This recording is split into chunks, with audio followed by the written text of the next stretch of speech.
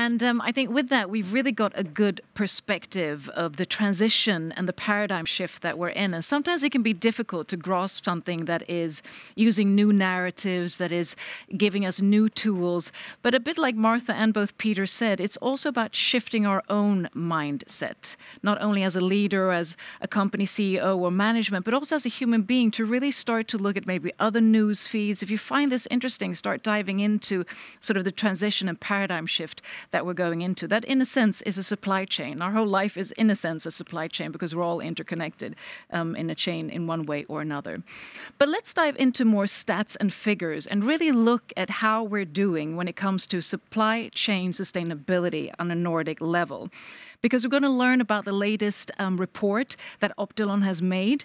It's the Nordic State of Supply Chain Sustainability that was conducted through the whole Nordics. And Optilon interviewed 400 companies on their approach to sustainability. So hopefully this will give us some insight. And to talk more about this, I say a warm welcome to Alis Hinrichsen, who is thought leader and supply chain sustainability developer at Optilon. Alis, come up on stage. Welcome. So we're going to dive into the report that Optilon has conducted. Yes. I thought we would start with two polls just to get the viewers' interaction. Yeah, let's do that. Just to sort of feel the temperature. So let's take the first poll, and that's, do you have sustainability goals in your company? Hopefully we'll get one poll that rises like a rocket. Can we get the options as well? A yes or a no. Do you have sustainability goals in your company? Hopefully, the poll will be in your browser at this moment. Oh, looking good. Looking good. Yes. So we have around 14% who yet do not have it. So maybe we can motivate them a bit on what they should be thinking about. Actually, it looks a lot like the report we have just published, because actually it showed that 4 out of 5 companies in the Nordics do have sustainability targets. So, yeah.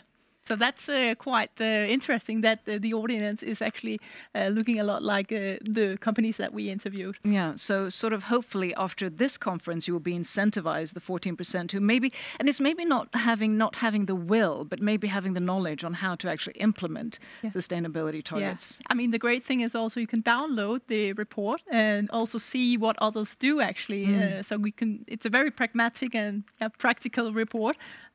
So it's possible to learn. And that's also the reason why we as thought leaders here in the Nordics on not only sustainability but also supply chain have produced this report. We of course want to urge these companies that are still lagging a little bit behind to take on and help solve this big problem. Because we also heard both Martha and Peter talk about the challenges we have, the paradigm shift that we are seeing. And we all know that if we are not able to continue as a company in the right direction, we're losing out on competition. And sustainability is for sure part of being competitive in the future. And I guess also with every change, you have to have people who are at the forefront who then will bring the followers along, because then they get a perspective to it. So it's a good number for the Nordics. But I guess we also have a second poll. Yes, a second poll, and that is, does your company have a target for eliminating emissions? Does your company have a target, a goal, or a set agenda for eliminating emissions? Yes or no? As expected, probably slightly. How would you comment this, Alis? I would say that this audience is doing really good, because our report actually showed that 50% of the companies in the Nordics, they have targets for reducing emissions. So it's looking very good. Thumbs up for the audience. But once again, sort of, I mean, the ones who are lagging behind, which I think is a good word, because I'm sure the incentive is there. It's more about, probably costs, intuition, and so forth. How do we incentivize them to start looking? I mean, what strategy is needed to start to look in your company to actually look at eliminating emissions and setting a target for that? Yeah. I mean, to set a target is, of course, really essential to understand the business, to really understand, what, for instance, for manufacturing companies, it's essential to understand how much of our, so to say, emissions measured in greenhouse gas emissions is placed in either scope 1, scope 2, or scope 3. What we know is that manufacturing companies quite often have a large supplier base, and if these companies are not working with the supplier base, they're most probably not working with the majority of the emissions either. So the incentivization, you could say, is really to understand the business, understand the supply chain, both the negative and the positive impacts, because that can drive progress within this area. And as I said before, competitiveness. And also, you mentioned scoop. I'm just thinking if not everyone is sort of acquainted with the terminology. Yeah, you measure your emissions in 3 different types. Scope 1 and 2 are basically the emissions that you can manage inside your company.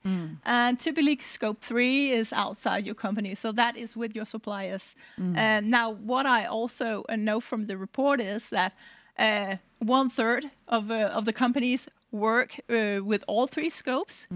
But the challenge is actually that 1/3 of the companies don't work with any of the scopes at all. So even though they have emission targets, it's kind of worrying that they still haven't started the journey. And another finding that we know, because we do have extensive experience within both, of course, supply chain, but also sustainability.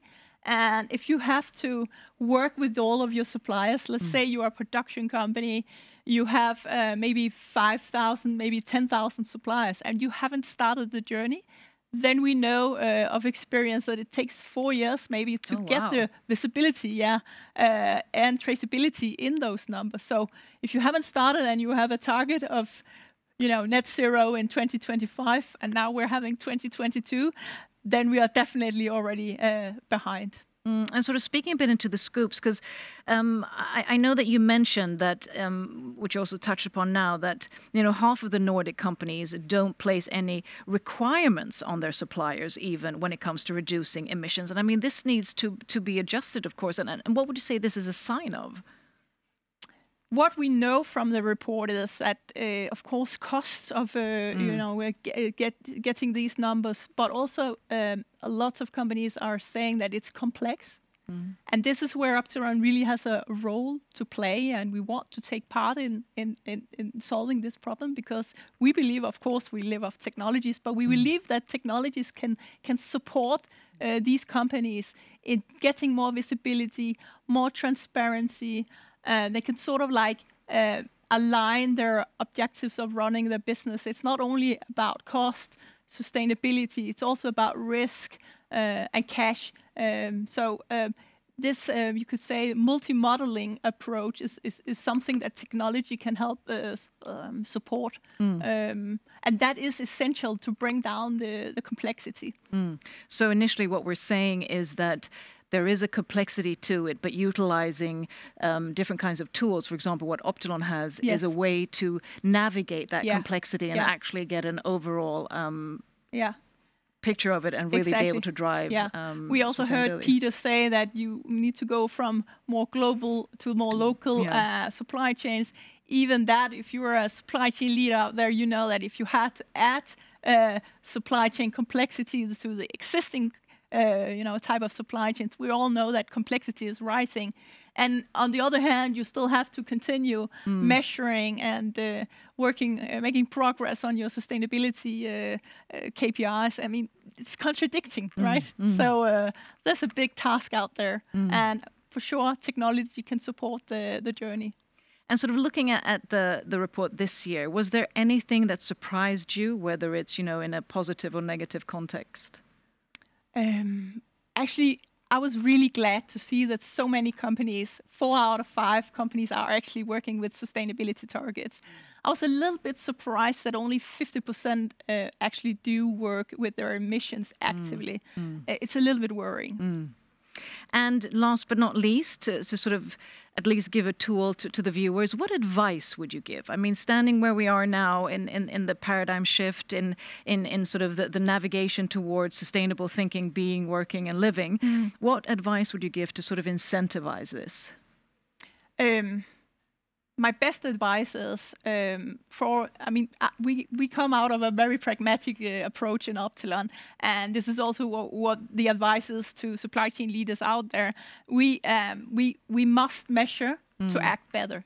If we don't measure, if we don't have a structured approach to actually captivating the data, then we have difficulties acting.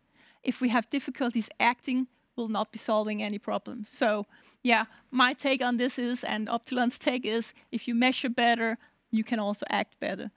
But as I also mentioned before, you can download the report. There are lots of learnings in there, and I'm sure the link is already available in the chat. Otherwise, you can find them on our webpage under resources and sustainability. And if you follow the Optilon LinkedIn page, I'm sure you can find the great articles and also graphs from the report already highlighted. Alis, thank you so much for conveying that about the report, and hopefully there will be even more progression when you do the report during next year. So thank you very much. Thank you.